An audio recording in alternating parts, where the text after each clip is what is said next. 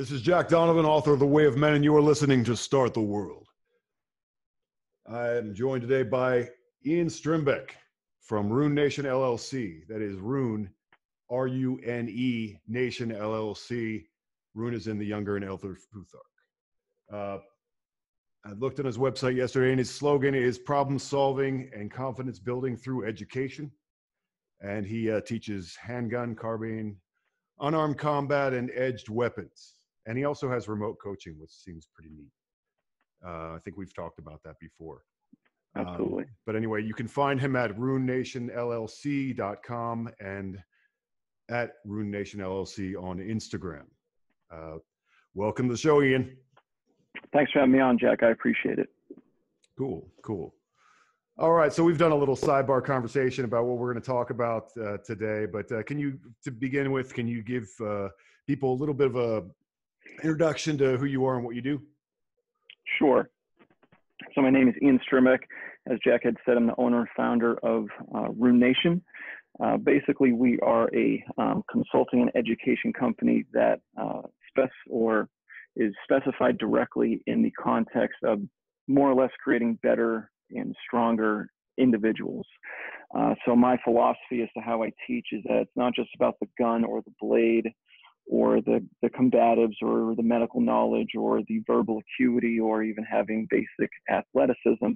It's kind of the overall encompassing concept of it all.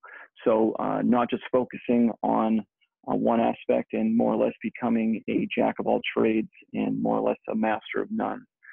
Because if you want to become a master in something, more or less it's becoming focused on that one specific topic and diving all the way in while unfortunately not being able to be well-rounded.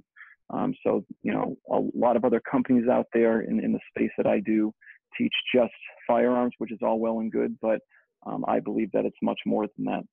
And through that, I'm able to reach out to law-abiding citizens in my classes. I have military personnel sometimes as well, and law enforcement. So I travel all across the country doing that. As of today, I have 25 classes already scheduled for this coming 2020 season. And, to get to where I am today, basically from 2006, 2010, I spent some time in the Marine Corps, more or less specifically in the infantry context. So I spent, or should I say, I held every role in an infantry fire team from a team leader, grenadier point man, and a saw gunner. So I spent 4 years doing that. After I left the military in 2010, I immediately used my GI Bill, went to college, got my bachelor's of communication with a concentration in journalism and a minor in psychology. While I was doing that, I also worked for a locally based exec protection firm in the greater Boston area. So we were in charge of protecting celebrities, VIPs, visiting international dignitaries such as the Dalai Lama, where we worked with the diplomatic security services, the Army CID, and obviously the Boston Police as well. And, spent some time working with celebrities such as, Keith Richards from the Rolling Stones. While I was still doing that, I also worked, let's say, in less than desirable bars and less than desirable areas of Boston, in less than desirable times. So I kind of saw the normalcy of everyday criminal interaction, how violence, how quickly it happens and how ferociously it more or less happens. And that kind of spurred an idea into my mind as to how I can utilize this to help others out. And that's where I first started getting my feet wet, more or less teaching very, very basic firearms knowledge. If the listeners aren't too knowledgeable about that, basically in the state of Massachusetts, firearms laws more specifically are very strict, and it's very difficult to obtain a license to carry or even to own a firearm in the state of Massachusetts. So in the beginning, I taught the very basic classes for individuals in order to go and get their license to carry. And from there, I basically did that for about 7 years, working under various individuals as their cadre, as their instructor, until I finally decided that I want to do it on my terms, under what I view as a priority. And that's where I kind of left my full-time job at the time, started my company, and here we are today, almost 3 years later. So cool. I didn't realize it'd only been like 3 years. I feel like you've been doing this forever. yeah, well, I mean, I've been kind of teaching, like when I still had a full-time job, I still taught, but it was kind of only on the weekends and when I had time. But I had, done that off and on probably since about 2012. So. Okay. That makes a little more Mm-hmm. sense.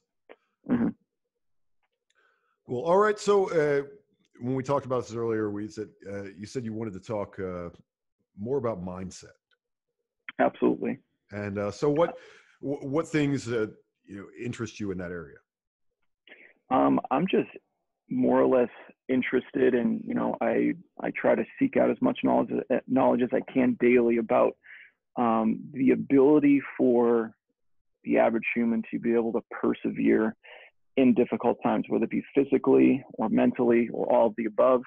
I just find it fascinating with how much or how resilient the human is once this is all right up here, because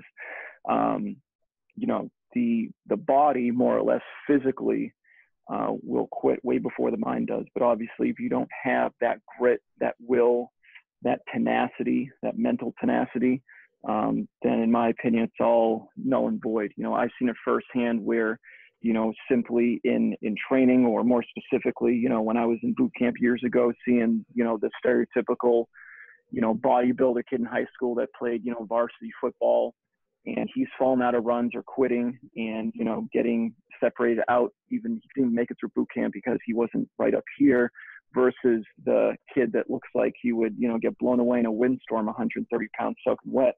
And he was able to persevere regardless of physical attributes. So do physical attributes help? Absolutely. Like no, like it's never a bad thing to be strong, as you and I both know. Right. But in my opinion, if it's not right up here and in the heart, which I kind of believe are definitely one and the same in regards to like I said, the ability to persevere and push through. If that's not right, then you've already given up on yourself. Something as simple as, and I give this example in my classes all the time, is, let's say you're going to the gym, looking to bust out a PR for your deadlift. You approach the bar and you're like, oh, my back hurts, I'm hungover, I didn't get enough sleep last night, whatever it may be. You're probably you're gonna grip that bar, but I doubt you're gonna get it more than an inch off the floor, just because you're already mentally setting yourself up for failure, versus the individual who approaches the bar and it's like, all right, I know I need to push through this. It's going to be difficult. I accept that this is going to be painful. I accept that I'm not going to give myself an option for an out for this. And more or less, those individuals usually push through and are able to get that bar fully off the ground. Obviously, with prior training, no average layman's going to go into the gym, put 400 on bar and just be able to rip it. It's about that person that continually trains as well. But even the well-trained person, if they're not right with the proper mindset, they start going into those dark areas of the mind and start thinking about, things such as regret, or starting to be self-conscious about themselves, or taking in and allowing the opinions of others to more or less create a poison inside their mind. I really believe that a lot of times people unfortunately allow the opinions of others, even if it's their family, their loved ones, their friends that they continually, for whatever reason, surround themselves with. I do believe that sometimes people allow them those preconceived notions or those opinions to steer the ship of their lives, their destiny, their path, whatever terminology you want to use. So, okay, what would you say are some of the best ways to take control of the ship? Well, first off, obviously, not allowing negative opinions to affect what you believe in, whether it be a faith belief, whether that be a belief, something as simply as what your hobby is. Obviously, if your hobby is breaking into cars and performing illegal activity, that's probably not the the best passion to go down. But like I'm following my dream. yeah, I'm following my dream of being a carjacker. No, something like I've had in the past people jokingly say that I'm obsessed because I wake up at 4 a.m. and I work out every single morning, not every single, but 5 days a week. I'm very consistent with my workout, very consistent with doing jujitsu. Like I do jujitsu Monday through Thursday for 4 days in a row, and then I also work out 5 days a week. So the average person would view that as obsessed, when in reality that's just what I view as a priority. So not allowing people to affect your belief in, these passions that are helpful to you, that are positive to you, just because those people more or less are potentially feeling insecure about themselves, or you're not paying enough attention to them. You see it all the time with, an individual that gets a significant other. And now the friend feels left out because they're spending more time with the significant other. And, they start bad talking the significant other, whatever it may be, because they feel left out, they feel abandoned, whatever it is. So it may be that your friend, your loved ones feels abandoned because it's a new hobby that may make you feel better about yourself and may be potentially growing you positively. They may feel left out and insecure because of that. But regardless, obviously having a healthy balance. If you do have a significant other, right, you shouldn't be, there's definitely a balance between what you view as a hobby and what's important to you, and be able to balance those two things out. And another way that you can again be on the right path to that is getting into a habit, or getting into consistency, or having some type of regime. A lot of people I know just kind of, just wake up whenever in the morning, and, they go to work, and then they come home, and they don't really have anything that they're certain or they're set on. Versus me, like, I have to know that I have to wake up early enough in the morning to work out, and then go and bring my kids to school. So I have to allow myself enough time, because in my mind, I'm not going to finish the workout after I come back and drop them off. I have to get this done in the morning before I leave. I don't give myself an out option. So maybe that means that I have to shorten that, I just have to follow, because it kind of pushes myself from now. Realistically, could I work out after I come back? Yeah, absolutely. But the issue I see with a lot of people is they always give themselves an out when they really didn't need one to begin with. And once you give yourself an out, then, like, I'll finish the workout when I get home from work. And then you get home from work, and, you start getting distracted on your phone, or on a phone call, or, watching a show, and you're like, I'll come back to it tomorrow morning. And that just gets into a habit of never finishing that task because you give yourself an out. So in my mind, what I make myself believe is I don't have an option to finish after I, drop the kids off or whatever. So that may be viewed as an extreme to most people, but that's what helps me be able to push through and maintain a consistent habit of things. And that will inevitably push you past your preconceived notions, and again, push through that potential plateau that you're in, and, continually on that path to greatness. Yeah, as I was listening to you say that, a friend of mine, his name's Bo, and he always was very firm about, like, I don't compare myself to normal people, and that it's a great little slogan. Because normal people will say, "Oh, you're obsessed and you're doing this, and oh, you do too much and you should not do this." Well, it's because they're not achieving anything, and that's why they're normal. People who are, I would love to be around people who are busier all the time, who make me feel like I'm a loser. I'm like, Jack, what are you doing? Like, what'd you do all day? Because there are people who are just going and going and going and going all day long. And, those, I still get, I get a reasonable amount of stuff done, but, obviously there are people who are getting a lot more done. And that's who you want to compare yourself to, if anyone, Like, Oh yeah. I could be doing a lot better. Not like, well, yeah, you could be like a little more relaxed about everything and not, like whatever, but you're not, you know, that's why people are coming to you for advice and not, the person who's telling you to relax, Yeah. because you're Yeah. doing more stuff. Yeah. The idea or the concept of being average or normal or mediocre, like, honestly makes me like uncomfortable just even thinking about it. Like, and again, that's not to say that I don't take time off and, I, don't take time for myself. Like this morning, twice a week, I do a little yoga thing that, a little 30-minute yoga that I do, from YouTube. It's free. People think that you need to pay money to go to a yoga studio. I did that for about a year.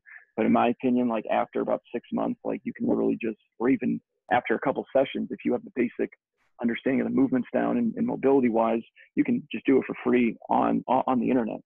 And I feel like taking time out for yourself as well and not being go, go, go. Like, I have plenty of friends that are like that as well, that are constantly going, fueling their entire body with just like, no offense, I know you're drinking monsters there, but they're literally just Rockstar. drinking, This is sponsored by Rockstar. Yeah, No. I wish it was.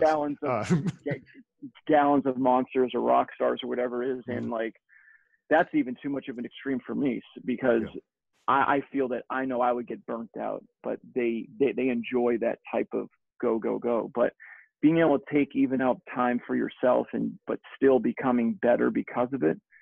Because again, if it's not right up here, it's not going to do too well. And another thing, going off of the average and normal mediocre, is with my kids, I don't allow the word "I can't" in the house, because kids, I can't do this, I can't do that. I'm like, there's no such thing as can't. It's going to be difficult. And I feel like once people admit that, I can't do this, then it's all over. They've already admitted failure and they're already accepting it. So taking out certain terminology, like being normal, being average, and settling for that, or taking out terminology like I can't, like, no, you can, it just may take longer for you. You may have a longer learning curve to get there, depending on your current abilities, whether physically, mentally, but it is possible. Just the issue is aggressively over comparing yourself to others, like you were just talking about. Now, obviously, you should in some instances, that's why it's always good to surround yourself with others that are better than you, whether it be physically or business-wise or whatever it is, because obviously, if you're, as it's been said in the past, if you're the best in the group, you've already screwed up. Right. So constantly being able to surround yourself with those that are more intelligent, stronger, whatever it is, it will constantly push you.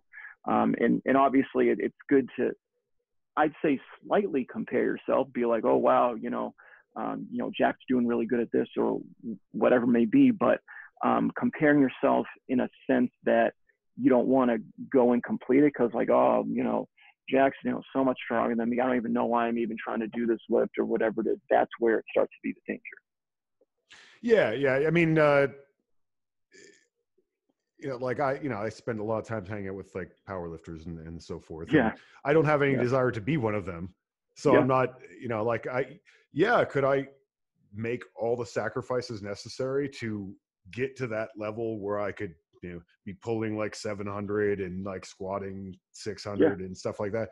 Yeah, I believe that's possible for me to do that, but I don't want any of those adaptations, and I don't want all the things that would require to make that happen. I didn't want that, so I don't feel bad about it. But then you can still be inspired by those guys and their commitment to what they're doing, and then apply that to whatever you're doing. So, but you don't have to. You can compare yourself to other people, but not. It's not, doesn't have to be direct. It's not like apples to apples. Yeah. And another good example is, say when I go to jiu-jitsu, the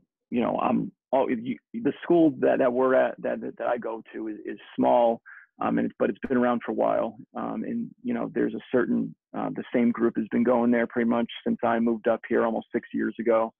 And they're all higher belts, like purples, browns, got a couple obviously the owner is a black belt. There's another black belt that goes there. So very obviously upper class skill wise on the mats.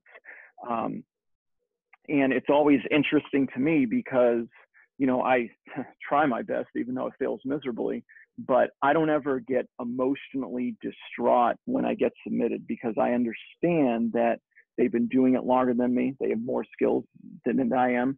And they're literally, I'm not going to say there's no way to get to where they are, but again, it would take a huge sacrifice. I'd have to probably train twice a day, 6 days a week, give up, you know, my business, go to every competition and compete. Then maybe I would get up to their skill level. But in the sense of where I am at, I'm okay with being submitted because I emotionally accept that they have a higher skill level than I am. They've been doing it longer than I am, but I still push myself. I might be like, oh, today I got side control on my black belt for 10 seconds. Maybe I'll get 20 seconds next time, you know, like, Right. but I'm okay with that. Like, I don't get distraught or overwhelmed. You know, if I am in a dominant position, I get swept and now I'm in the, in guard or whatever it may be. Cause again, I accept that they've been doing it longer than I am. They have just more time on the mat than I ever will. Yeah, I mean, well, that's just how jiu-jitsu is. I mean, that's Mm-hmm. you know, I mean, I actually rolled with a buddy of mine who I might have on the podcast eventually, down in Bend. He's actually a doctor, and he's also a brown belt, and he's bigger than me and stronger than me. So he's just this Wow. hulk of a man, and he's a brown belt, and he's a doctor. And I went, and he was teaching the class, and so I went, and I knew I was going to end up rolling with him because, you know, he's a friend of mine. I mean, he was the guy who I came down to see. So, you know, I'm like, you just know mentally, like, this is going to be a horrible experience. And, you know, this is going to be like rolling with me, only worse, and knowing what I'm doing, you know, you know, so, but it was cool. And what you learn out of that is like, I'm pretty good at getting out of arm bars because everyone wants to arm bar me all the time. And so like, we got big arms. We got big arms. We got to go. Yeah. And I'm more confident about keeping them out there, you know, cause I have the strength. So like so I'm getting real good at rolling out of arm bars. Like that's kind of and so he got me in an arm bar and I like got out of it. He's like, nice, you know, and then, you know, like put me in a Kimura like 5 seconds later, but you know, it was, it was, you know, that's what you get out of it. That's the positive thing. You're like, oh, okay. I impressed him with that thing. You know, you're not going to, I had no thought in my mind that I was going to submit him, you know? Yeah. As a mentor of mine, Paul Sharp had said in the past, he's a black belt through the SPG crew. I follow him, I think, on Instagram. Yeah. He needed to get comfortable being uncomfortable. Yeah. More or less. And you know, this doesn't apply to jiu-jitsu, but really anywhere in life, but you have to just jump into the void, whether that void be of your first time back in the gym since high school, whether it be the void of stepping on the mats for the first time and having no idea how it's going to go, whether it be in the void of coming to an actual professional instruction of firearms in a class where you're around people you don't know, or whether it be taking the void of quitting your job and going and doing something that you're passionate about. And I feel like people's lack of emotional ability to control their fear doesn't allow them to take that leap. They're always thinking of the what ifs. Well, what if this happens? What if that happens? Next thing you know, it's 10 years later and you're still quantifying these all hypotheticals that you've never actually put into practice. No, that's absolutely, I mean, so let's see, we were going to talk about, I think, we were talking about mindset. We had joked a little bit about stoicism. Mm-hmm. And that kind of feeds into the emotional control of actually going into the void and like, you know, but, you know, what's your take? We talked about a little bit about it, about stoicism. Yeah. So I've been pretty much on, I'd say, the stoicism bandwagon, probably, I'd say since,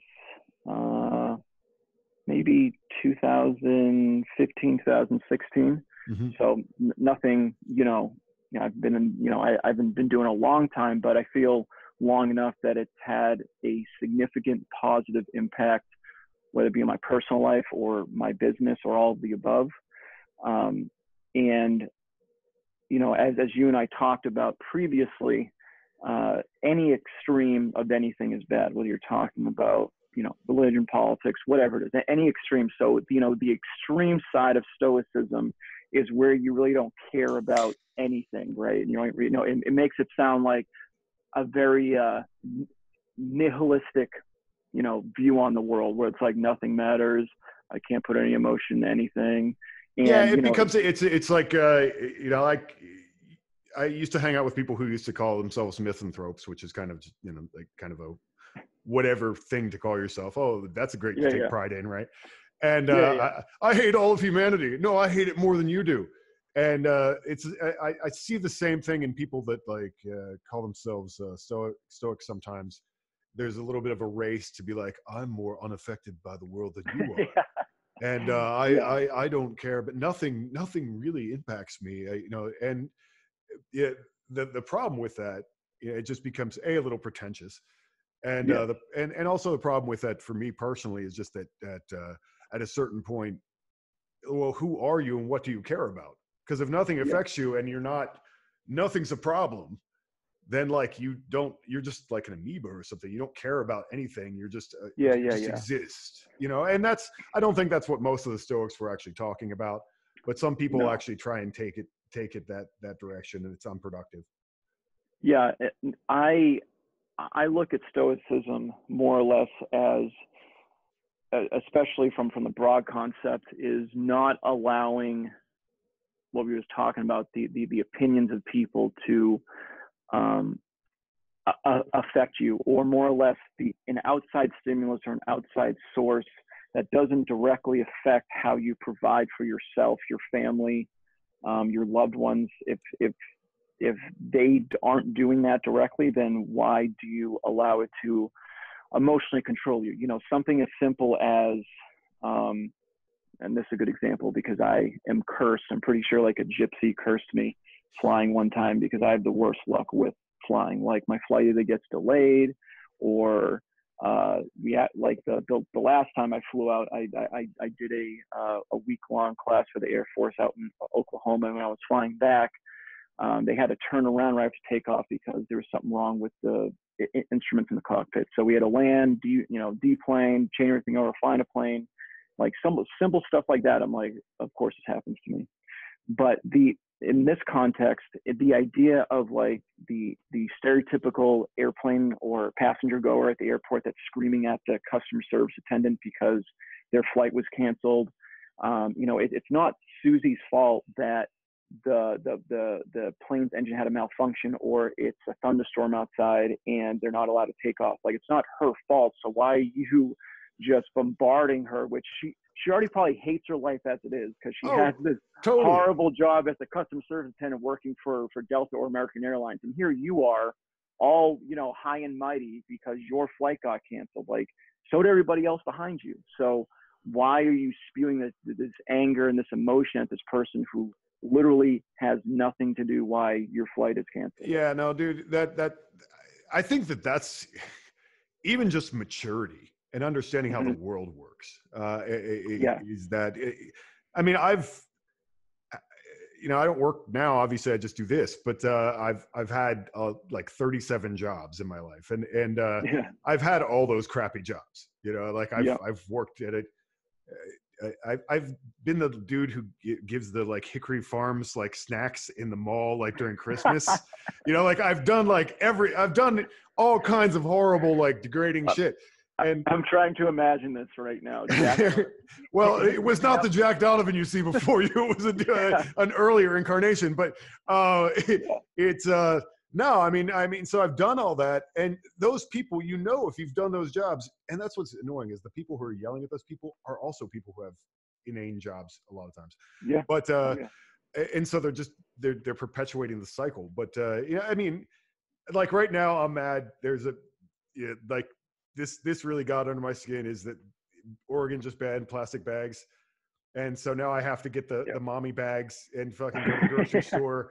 And I hate that. And it feels like a purse. And so like, I I ordered black ones off of Amazon because I'm like, well, just make it metal. Yeah, I'm gonna try and make this as cool as possible and whatever. I mean, my non-solar perspective was that I was gonna get like, you know, like NRA bags or like just something that would offend the people that wanted this to happen. Maybe pictures of abortions on it. I don't know, but it's just something horrible. But that's shitty, and I'm not. That's not how I go through life. I don't even like offensive T-shirts. I'm like, I'm going to totally offend grandma at the grocery store. It's juvenile perspective. But okay. So, and everybody's trying to figure out this new bag situation at the grocery stores. Well, some people were yelling at the fucking cashiers and whatever. And yeah, man, it's like, do you think the cashier made that decision? It's like an Oregon state law. They're just some person who's paid $12 an hour to deal with this problem right now. Like, stop. That's not them. Stop, don't yell at the not even the messenger. It's not. That's. I think just understanding that in life makes you a lot more mature. Yeah, and probably one of the there did like probably the two slogans, not slogan, maybe a motto. I don't know a terminology that you would use within the stoicism realm that I kind of try to embody every day, is one that I actually wear right here. So it says Memento Mori on it, and one of my buddies, a jiu-jitsu purple belt, actually made these. He's a cancer, not multiple cancer, but basically had it, went into remission, had it again, then fought it again. He made these. So no, those aren't familiar. Memento Mori is just basically obviously there's different ways to interpret it, but how I interpret it is just to live every day to the fullest and to accept that death is, going to happen at some point. Now, when it happens, ultimately isn't up to you.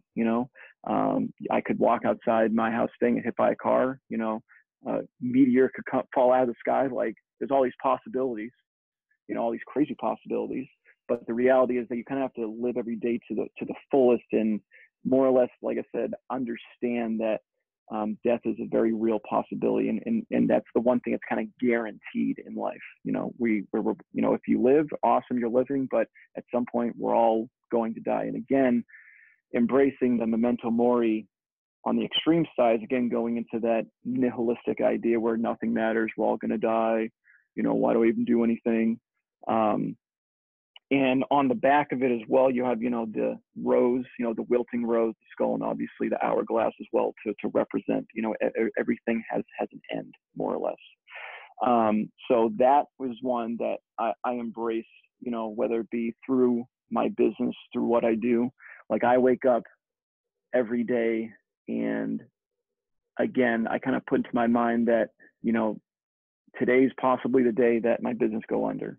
Maybe someone tries to throw slander, online, and I have to fight that, or I have to fight the fires, or maybe just something catastrophic happens and I have to go back to doing a regular job. And that's probably one of my greatest drivers, because fear can actually be used as a positive, in my opinion. Fear can be used in a negative, as in not allowing you to say jump into the void, but also, in my position where I'm at, the fear is the driver that pushes me to excel every day and not remain stagnant. Because the last thing I want to do is tell my kids, or have my kids say to their friends, like, yeah, my dad did own business. He traveled all around, did these things, but he had to quit it and go back to a 9-to-5. Like, that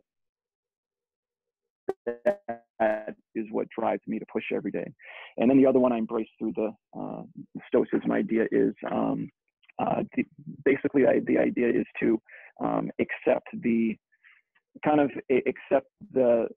position or the moment that you're in. It's called amor fati. And actually, Nietzsche was the one who actually transcended, because I think the Stoics weren't the first one. The Stoics didn't make amor fati. That was Nietzsche's interpretation of what he got out of it, was to just to embrace faith. That, in my opinion, like, we do have direct power to control where we go in life, but I also feel like sometimes things are just put in our way that I still can't really put to words. Like, say if I didn't move up here at the time to New Hampshire to the time frame where I did, I wouldn't have gotten a job, where I wouldn't have met my wife, where I wouldn't have been able to be in a position where we're both in a position where we can support each other, and I can leave my job and now I can live my passion. So if I, say waited a month, or I never moved up here, that, I have no idea where that would have put me. So just to embrace fate and to accept it, whether it be the good or the bad. Something as simple as a couple months ago, I was rushing to get the kids out of school. I backed out of the garage and I completely ripped the side view mirror off of my truck. And I literally bought the thing. I think it was less than a month old. I just got it, nice Toyota Tacoma, completely backed out, ripped it right off, mirror smashed. And I'm just like, all right, well, I guess I got to shell out some money to fix it. Like, I could have been mad and screamed and made a scene with the kids in the car, but I'm like, well, it is what it is. I can't go back and fix it. So we got to figure out a solution for it. Yeah. I'm actually listening right now to a biography of Nietzsche called I Am Dynamite. And it's really good because it fills in a lot of the details. Obviously, I've read about their eternal return and Amor Fati, and it's interesting, like watching him in his life go through trying to figure that out and getting to the point where he's like writing in his diary, like, yes, I'm going to say yes to everything, and I want to be positive about everything, and say that whatever happened, the idea that he's talking about with this eternal return is that live your life in such a way that you would have to keep living it over and over again, in the exact same way like Groundhog's Day, basically. And I feel the same way. I mean, there's a lot of things. My dad often said that, and I went through a period where I was like, if you don't regret things, he's like, there's no point in regretting things because you did what you did based on the information you had at the time, right? Yeah. And I was like, I don't know, you haven't really lived much life if you don't have some regrets, and I certainly have some regrets, but at the same time, all the choices I made, if I would have done something different, I probably wouldn't have written The Way of Men if I had a family at that time, or I wouldn't have, there's other things that I wouldn't have done, like I've gotten into some crazy situations and been in some weird places and whatever. But I have some cool experiences that other people don't have, it's like, there's some things I've spent some years trying to dig myself away from because of it. But at the same time, like that, I have that experience and other people don't. And I've learned a lot from it. I mean, in sense of like, a lot of people don't know this, but like, when I went to school in New York City, I was in the nightclub scene. Mm-hmm. And I was part of that in the 90s. And so I've seen way how far the rabbit hole goes, like I've been to the very end of it. And, like I've been in VIP rooms with people having sex and people playing Nintendo and people, like all kinds of stuff happening. That's basically the end of where American culture is going now. Like, I feel like I've already seen it. And, and it was all it was all kinds of drag queens and transgender people and all that kind of stuff that was already happening then, like there. Yeah. And so like, I feel like I've already seen the end. And then, to have that experience is good because I can kind of reference it when I'm talking about things and understanding where that goes. And it's not just, I had some dude in a forum, and this is where I learned emotional control, because I should never be talking in forums. But I was forums. Forums and the comments on YouTube are like the pit of humanity. That's Twitter. Okay. That's Twitter. Twitter is an anti-cosmic hysteria machine. But YouTube comments are a close second. I don't even allow those. But and I actually wish forums can be really productive or really not productive. But it was just a Facebook thing, and I just got sucked into a comment thread, and I was You know, that's when I have to remind myself to be solar. I'm like, why am I talking to this person? What am I doing? This is a waste of my time. But it was just funny because it was about something. And the guy had basically assumed, because I had made some kind of conservative comments, he had made the assumption, I think, that I was just kind of like this guy who had never done anything or been anywhere, or maybe, you know, has only ever read like the American Rifleman and the Bible, you know, and you know, have no experience of the world. And I'm like, you have no idea. You know, like he was saying I was narrow-minded, and and I'm like, you know, I'm like, you don't know who you're talking to at all. Like I've seen the far end of where you think you're going, you know. And so it's, you know, again, it's like that, maybe that wasn't the most productive thing to be doing in my life at that time, but I get something out of it. And no, Facebook memories are a great way to realize how much of an idiot you were in the past. You know, want to talk about loving your fate? I love that I was born early enough that my childhood isn't on Facebook. That is something, you know, if I had a God to thank in that way, I would thank God every day that my juvenilia is not on the internet, you know, because I was retarded when I was 20. You know, there was a lot of screening that as I got older, a lot of going back and hitting that delete button for sure. Oh yeah. Yeah, I spent many hours. Yeah. So this is a question I have for you. Okay. And I'm sure you've talked about it in the past, and it'll probably be great for people who are just tuning in now. Is your, when you say staying solar, is that kind of, and I'm not going to say that it's your version of stoicism. I'm sure it's completely different, but is that your interpretation of, I don't know, your emotional growth, emotional control? Like, what is being solar to you? Well, it's something that I'm developing, you know, even still. Actually, I'm working on a book right now, and that it'll probably be finished as an idea in the book. But basically, it is to a certain extent my version of stoicism, emotional control. But just the idea of the sun, I think, is such a great metaphor.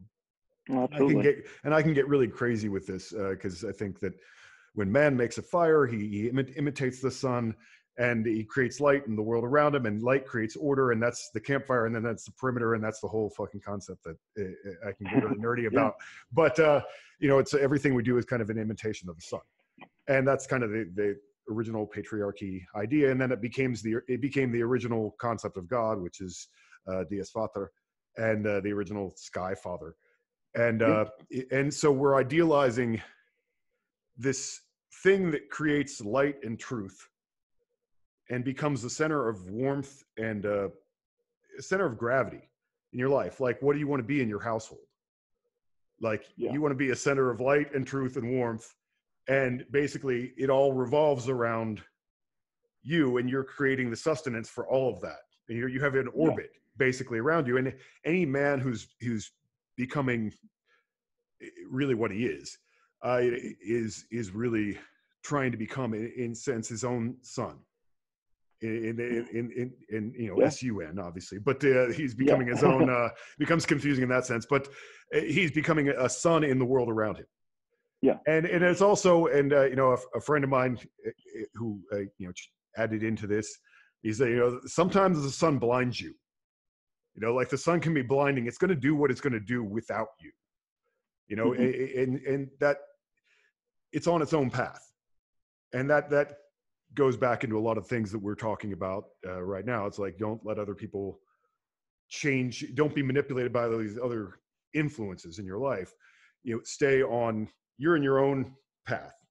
You know, of course, the sun is actually just staying in place. Everything's coming around it, but we didn't know that as primitive man.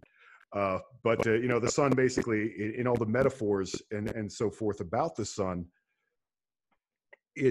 you know, like the sun is, you know, going through the sky and then it disappearing and it goes into darkness. And there's a lot of myths where the sun actually goes into darkness.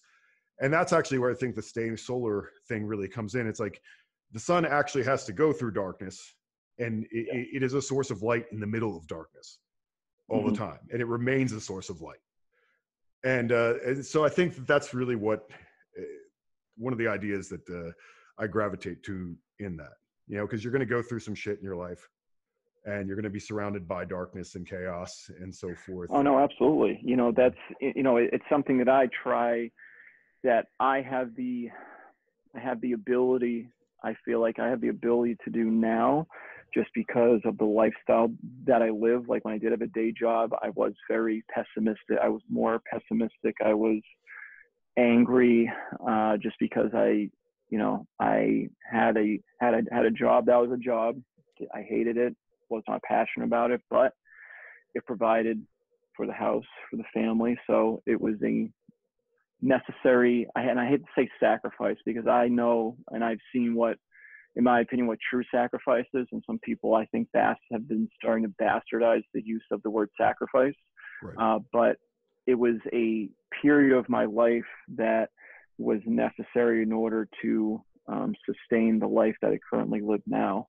But now that I'm in a position where I get to do what I love to do every day, and I make my own schedule, and I basically make the choices that could either make or break the ability to provide for my family, because of how of a drastic of a leadership role that is. I think it also has calmed me and centered me in a sense where I am more positive, not just around my family and my loved ones, but also even to the general public. You know, one thing that my wife and I really want to do for a long time was to match something, and it doesn't sound silly, but to match the tip when we went out to eat one time. And it was a pretty good, decent bill that we had, and we matched the tip. And as we were walking out, the guy came over, and, you know, it was busy that day. Like, it was super packed. Guy comes over and looks at the tip, and you just see his eyeballs just like open up. And it was just it was a real, I don't know, it's a real fulfilling emotion to be able to be in a position where you can do something as simple as that, and just to possibly, you know, maybe I made that guy's day. Maybe he just got out of a relationship, or his mom died, or something just really bad happened in his life, and he had to put his mask on for the day to come to work. And, now, can I help you? You know, to do the whole thing as a good server does. And then here I come along, you know, him expecting just another probably shitty tip, because we all know how some people can tip. And and you know, I possibly may have changed that guy's maybe day, or in an extreme sense, maybe I possibly altered his perspective on how the world works. It's something as simple as just in eliciting that potential happiness in his life. And again, if you veer on this extreme side of just like creating happiness and everything, then you start believing as an extreme optimist, where there's no bad guys in the world and everything is happy-go-lucky and rainbows and unicorn. And, you know, there's a middle ground. Do I believe that there are good people in the world? Sure. But I also believe that, you know, there's people out there that are going to take every advantage possible to get what they want out of you, whether it be through violence, whether it be through, you know, just being conniving and sneaky. So, you know, I truly feel like you can never really let your guard down, obviously outside of your loved ones and in your circle. But I also feel like you shouldn't be pessimistic in a sense that you just create this aura of just negativity and hate around you, I guess. Yeah, you know, and when you do that and you create that, that's what you attract as well. Yeah. So you attract people to your orbit who are angry all the time. And yeah. And, you know, I mean, I think I did that a little bit with, you know, I mean, because I wrote The Way of Men when I was driving a truck, you know, and I liked that job compared to other ones. I mean, I actually liked, you know, being a delivery guy, because you were like kind of free all day and you didn't have anybody over your back the whole time. And that's kind of why I like doing that. Except for heavy sacks of shit. Yeah, but that was fine. And that's Yeah. easy. You know, like that's Yeah. that's fun stuff. You know, that's not like conflict and having someone screaming at you. You know, like Yeah. that's just like fun work. And Yeah. so, but that's definitely one of those things that, you know, like, you know, I was at a more angry place, and you can kind of read through that and see, and it still makes me angry when I look back and look at it. You know, it's like just stuff like there's some passages in it. You know, if you're a working class dude, you're basically like half. You know, a lot of your life is like, here's a cup of my own warm urine, secretary. You know, like Yeah. that's what that life is, and it's Yeah. degrading and it's vile. And Hmm. you know, it makes you angry, and I have to remember that a lot of guys are dealing with that still every day. But Yeah. then maybe that's our job. Like, we've gotten out of that. That's our job, to be more positive, and we can kind of throw that positivity out there, and Yeah. yeah, be like you said, like the tip or whatever, like a source of light in their world that's not all angry and upset. But yeah, if you're angry all the time, you definitely attract those people. And you know, there's the dude that I know wrote a blog post about energy, and in terms of attracting like low energy people. And low energy Hmm. people are kind of people who always want to stay angry, Yeah. and they kind of, and you know, if you can be a leader of low energy people, that means that you make them happy in being angry, but they're never going to stop being angry, because Yeah. then It's just an echo chamber of negativity, yeah, right? You know, yeah, the people that hang around, they just bitch about, oh, my work, oh, you know, this, or, you know, politics or sports or negative, negative, negative. Then it's just, like I said, it's just everybody empowering each other on how negative they can be. You know, it's literally a pissing contest of how much angrier the next person can be about something. yeah, like oh, you think that's some bullshit? Well, listen to this fucking bullshit. You know, like Yeah. yeah, Yeah. and that's it. Yeah, you know, it's the old whatever cliche, misery loves company. And Absolutely. you know, but yeah, it's definitely something you don't want to perpetuate. But and on that vein, I actually mentioned earlier, and this is kind of something I'm trying to do in each of these episodes. Who do you think? Because I like to men to lift each other up. Because Hmm. you know, you have this thing out in the world where, like, you know, you have women, and women are really good at, like, at least maybe they don't actually mean it, but lifting each other up in the world. Like, oh, you went to the gym once, you're amazing, you're a badass, you're a hero. And men are a little bit more like, they either do that, and then they you can't, they're difficult to respect because they're doing it too much, or they're not, Yeah. they're so afraid of giving another dude a compliment Yeah. that you know, they actually, it ends up being kind of negative. Yeah. So who do you think has a great message out there right now? Like, who's inspiring you? Uh, in regards to inspiring me, I would say I really don't. To be honest, I really don't have one specific specific person. It's more or less, I guess, the the group of people that I surround myself with that are also teachers in the firearm space or self-defense space, or whatever terminology you want to use, just to see them being successful and fulfilling their passion and their literal business, and um, you know, being able to see them enjoy time out with their family and connecting with them, and just kind of embracing all that positivity. That's what kind of uh, pushes me. And if anything, as cliche as it is, I'd say um, what pushes me, or what motivates me, uh, is to have my kids interested in what I'm doing, and for them to kind of share the same passions as what I do. Like, for example, over Christmas, um, my my wife and I, we got jujitsu mats for the basement. So my basement is now completely self-sustainable, where I have an Apple TV,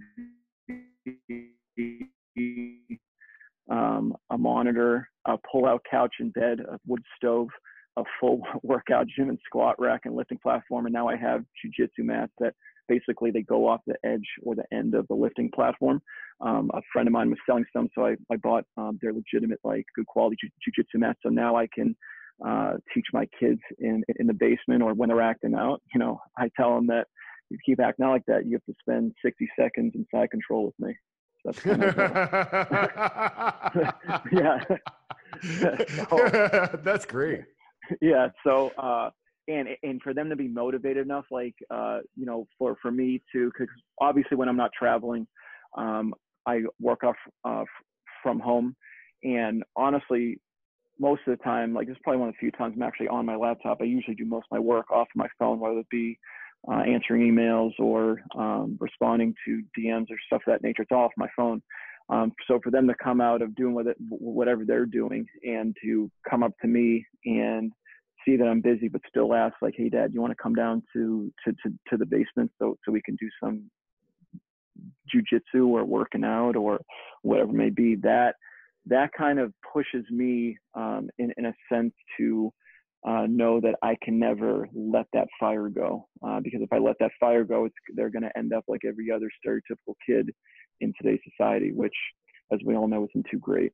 So that kind of instills in me the ability to both persevere business-wise and physical-wise. Like, I never want to be the stereotypical dad with the, you know, embrace the idea and joke about the dad bod. Like that is no, like, I will die before that happens.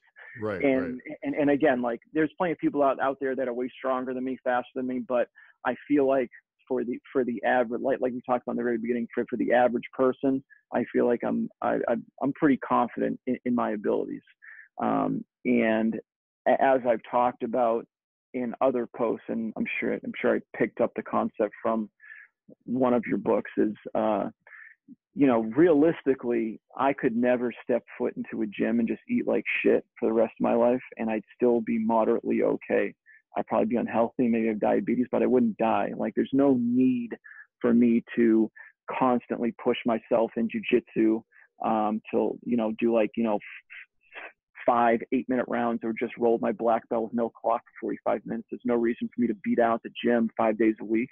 There's no reason really for me to even go to the range and practice with a gun. Like, the chances of me, you know, realistically wise, having to use that throughout my lifetime is pretty slim to none. But I just don't, again, like I talked about earlier, I don't give myself an option for anything but holding myself to those standards, not just for myself, but now because I have my kids who look up to me as a role model.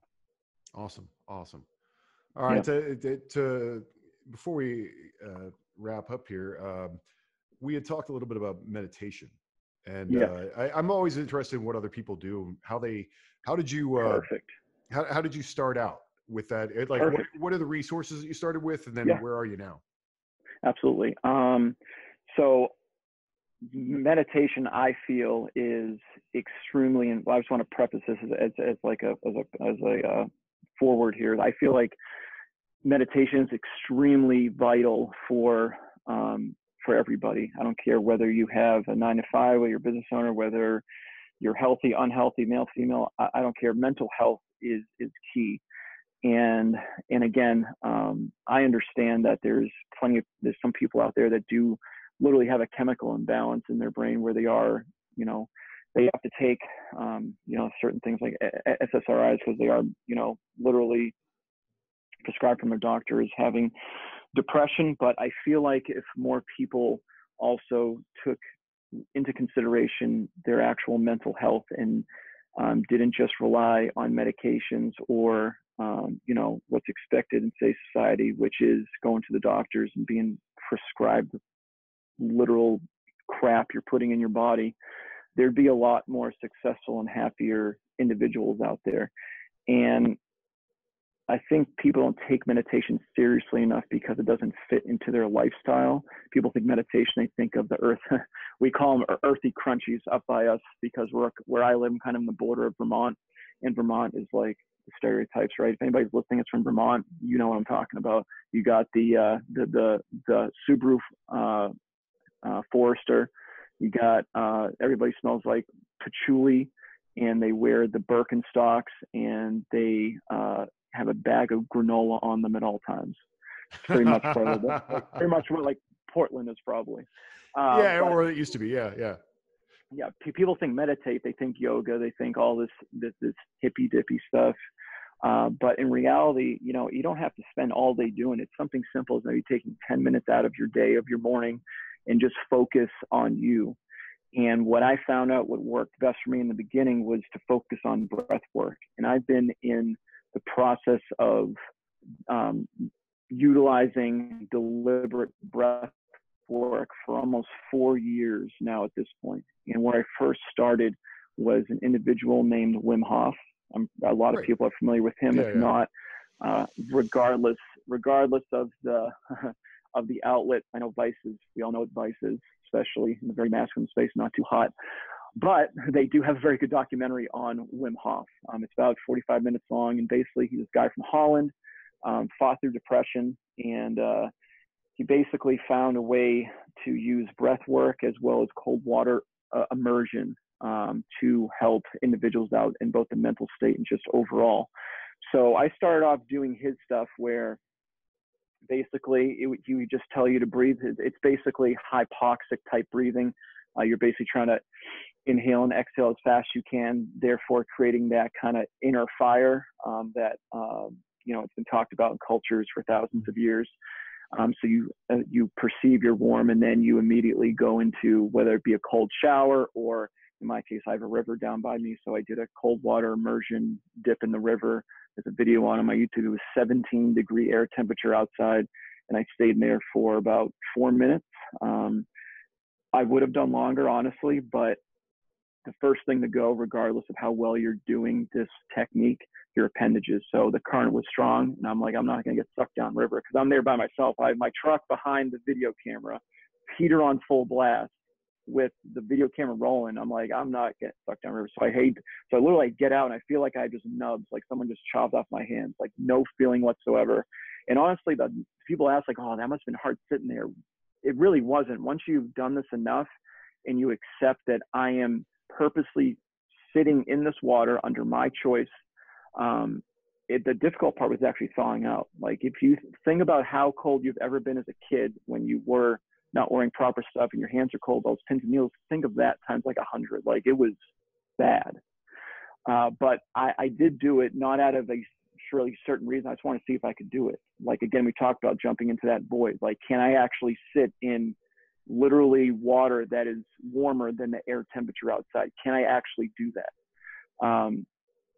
So I did the Wim Hof stuff for about 3 years. And now this past year, I started out interested in the why. I'm always interested in the why, whether it be from what I teach, what I always give my students the why as to why I'm teaching them certain techniques or whatever it may be.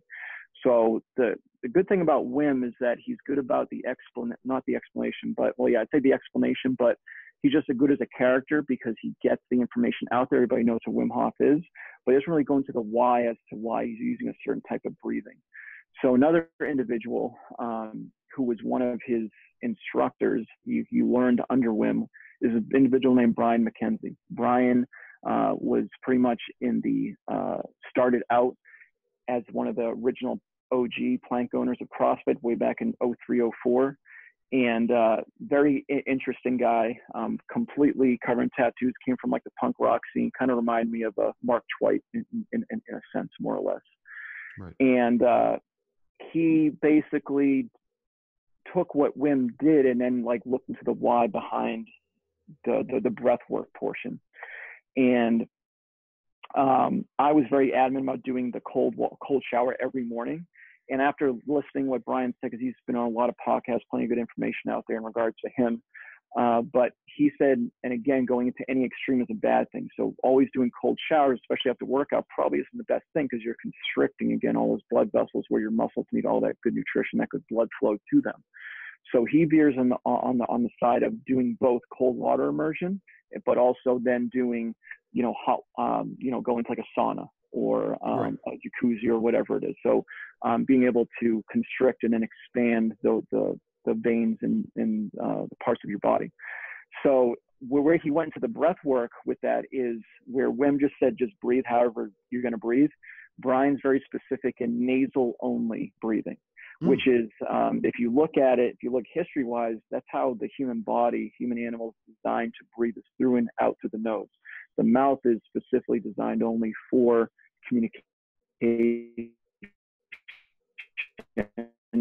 Open your mouth like I am right now. I'm putting myself in a sympathetic state, i.e. fight, flight, or freeze, versus parasympathetic, which is what I do when I nasal breathe only. So you see it all the time when we have a new guy show up to jiu-jitsu, just shows up, he gets on the mat for the free roll, and then a minute rolls by, he has 5 minutes left on the clock, and he's about to die because he's putting himself in that fight, flight, or freeze. So is it more difficult to relearn? Absolutely. Like you're using your nose in a way that you've probably never used in your life. And you've actually looked back thousands of years ago to the skeletal structure of cavemen. Their nasal passages were actually bigger because they had to have a high aerobic, anaerobic ability to hunt, freaking saber-toothed tigers across the tundra. Now, as the humans evolved and we have less of a need to do that, obviously the body naturally evolves and devolves or evolutionizes your nasal passageways because you don't need to breathe in that manner anymore. But since I've started Brian's method, as well as he made an app called State, where basically it has different states for what you're doing for the day. So you have you have a breath protocol you use in the morning when you first wake up. It kind of energizes you like a cup of coffee.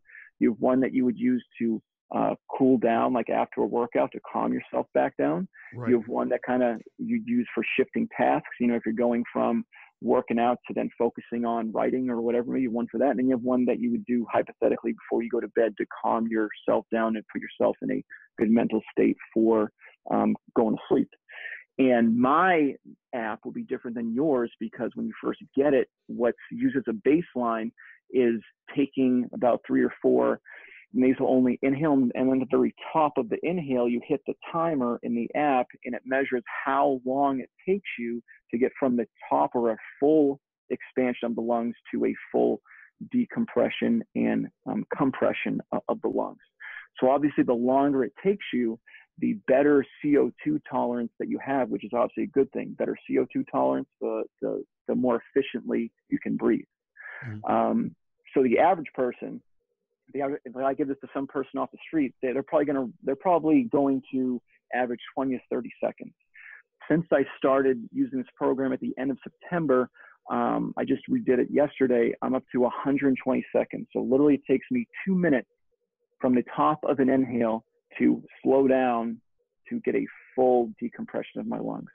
And because of that, I've seen huge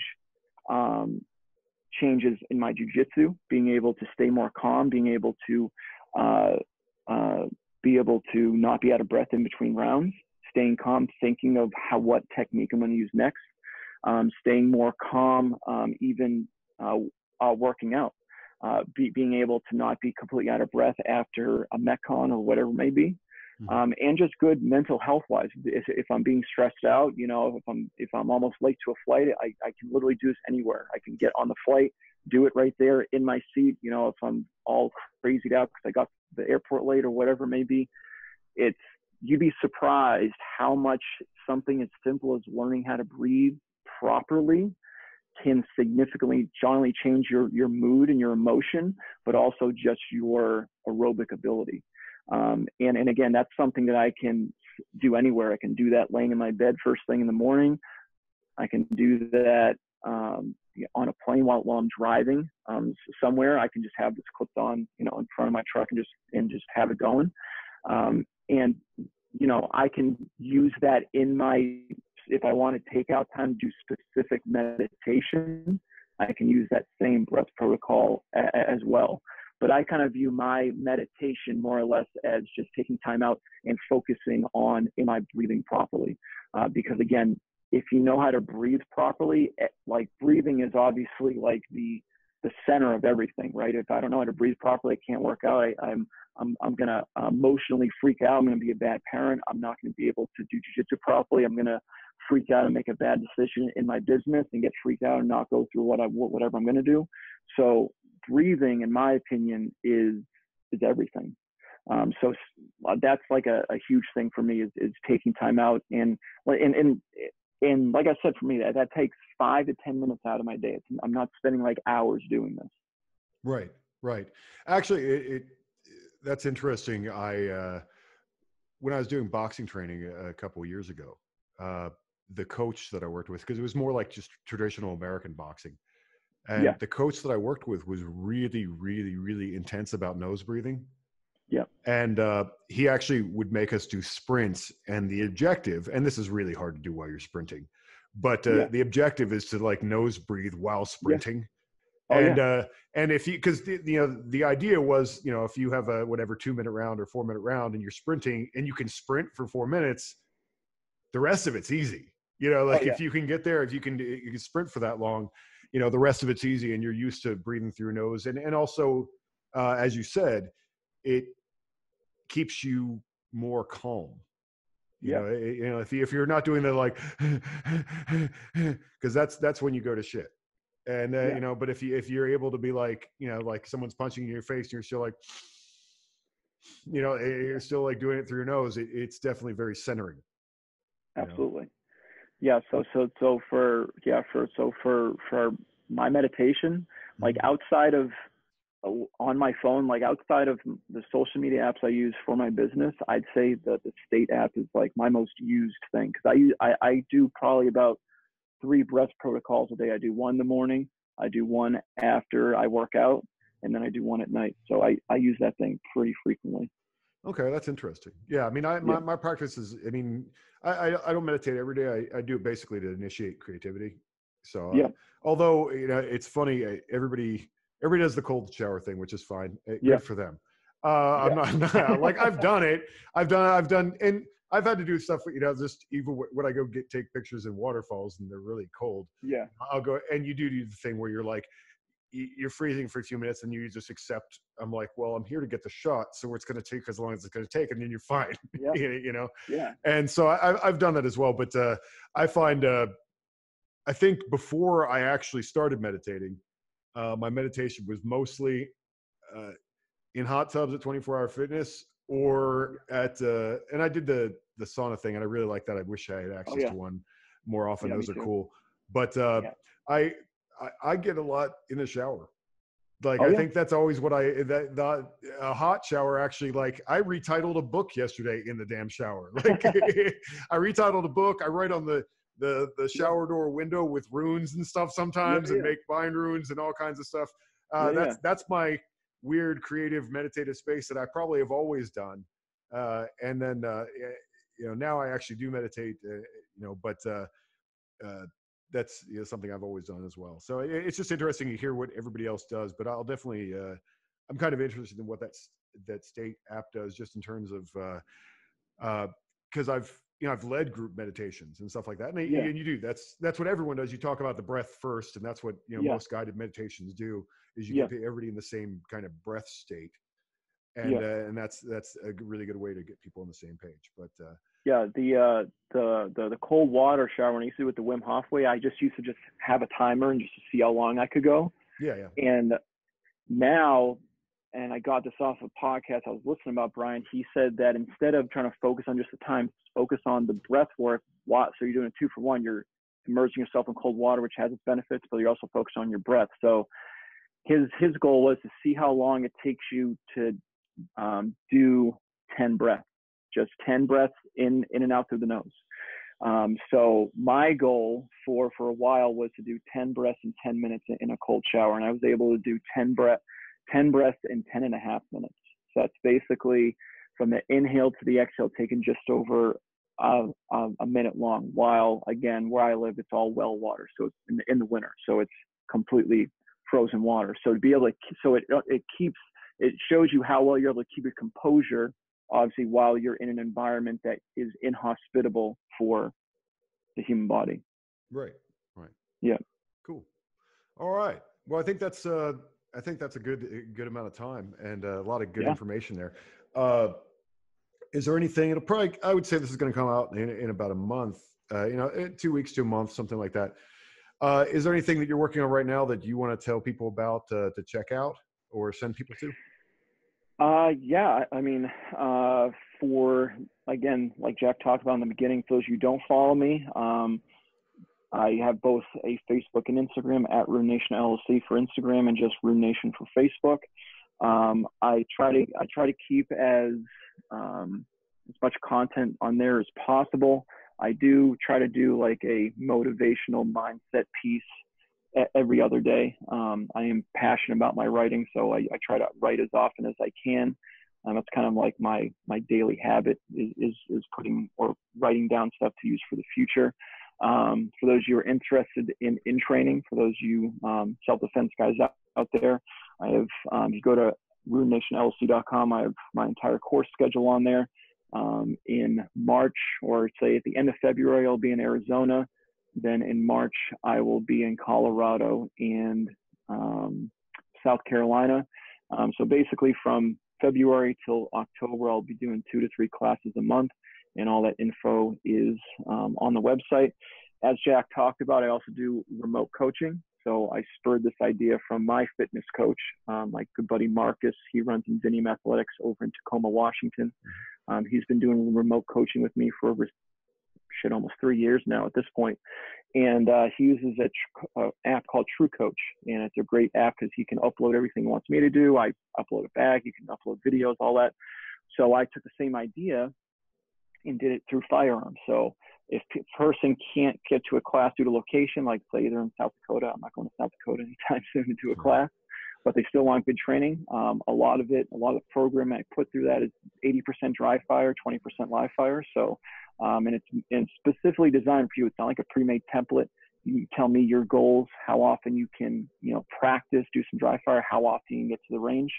And we can customize that specifically for you, your lifestyle, your goals, all that type of stuff. So it's something that I haven't seen really done too much in this space. And I feel like it has a lot of benefit, again, for those who can't make it to a class or just can't financially accrue the funds to get to one. Yeah, no, absolutely. That sounds really interesting. All right, man. All right. Thanks for coming on the show. No problem. Awesome.